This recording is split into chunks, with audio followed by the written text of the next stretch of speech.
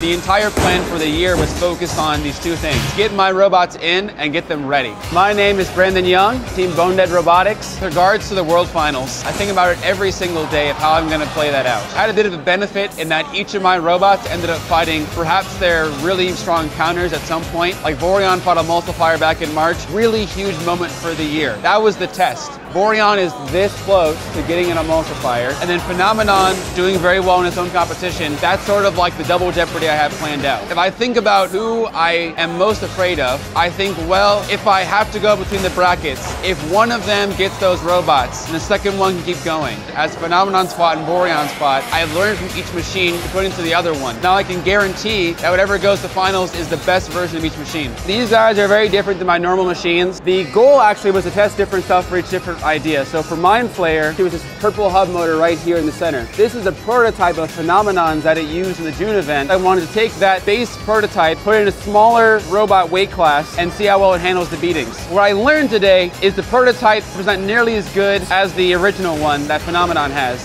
And then Mercati Wump is my 3-pounder right here. One of my favorite rivals, Megatron, is very, very well known for having sort of the 3 forks and then a centerpiece in the middle to sort of control things. So the idea is that I want a robot that also can control and grapple them. And now looking forward into finals, maybe that's something I want to try in Phenomenon and maybe even Vorion, depending on how it handles it.